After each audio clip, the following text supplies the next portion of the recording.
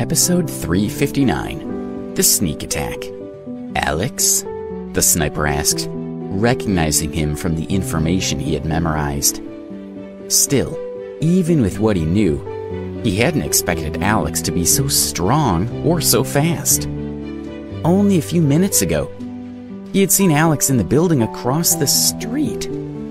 So how could he have gotten here so quickly? "You know me?" Alex asked, frowning at him. Then he shook the rope, reminding the sniper of how precarious his position was. If Alex let go, the sniper would fall. "Do you expect me to beg for mercy?" the sniper asked. He smiled and let go of the rope.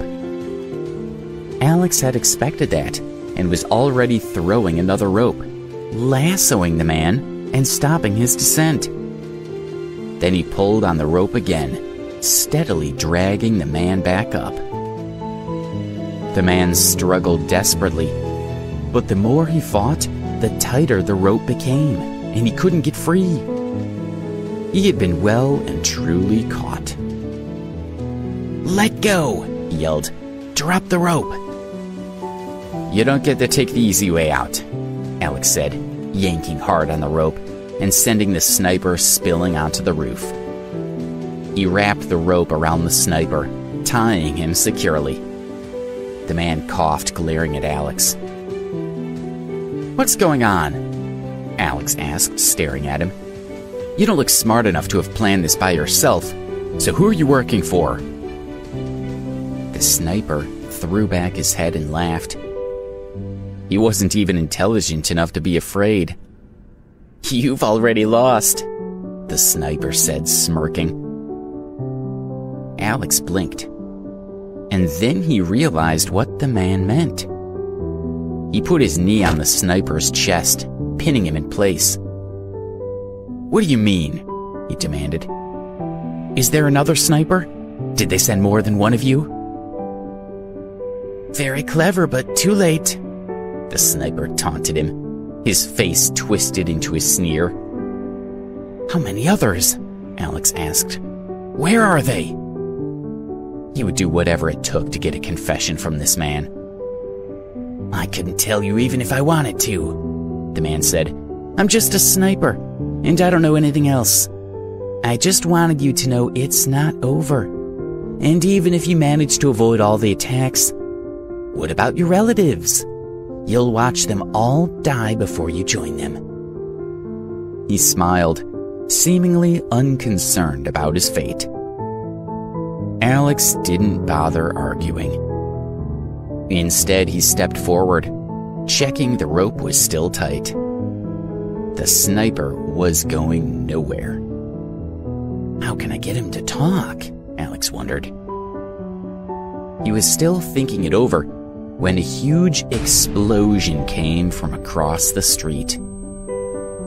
Alex whipped around to stare at the Clifton building, a sense of dread welling up inside him. The sniper laughed.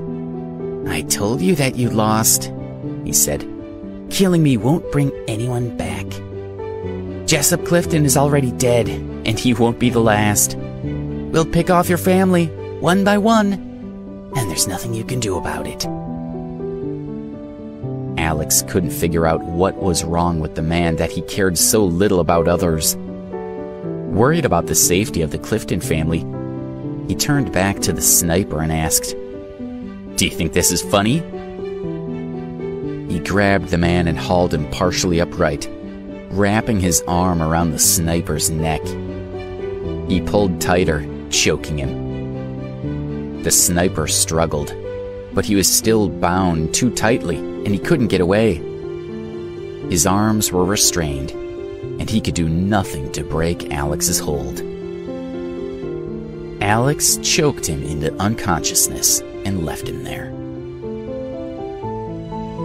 All the staff members had left the building, which had been crawling with police searching for suspicious items. When Alex had run after the sniper, Jessup's bodyguards had snapped into action, taking Jessup to a secure location and locking it down.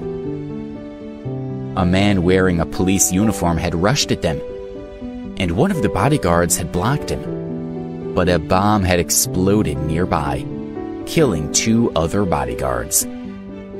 Luckily, Alex had given instructions in advance, and they had managed to deal with the situation. Jessup, Rufus, and Debbie were all feeling anxious. It was determined that the bomber had sneaked in, pretended to be with the police. The explosion had killed him and collapsed a large part of the floor.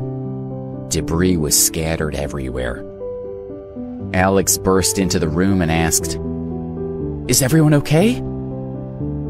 He was still relieved to see they were unharmed, but Debbie was very pale, and she was clearly still afraid.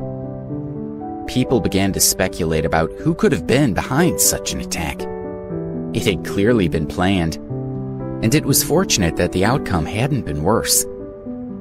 Various groups were suggested as the perpetrators, such as the Stedman family or the Blood Brothers gang, but everyone wanted to hear Alex's opinion.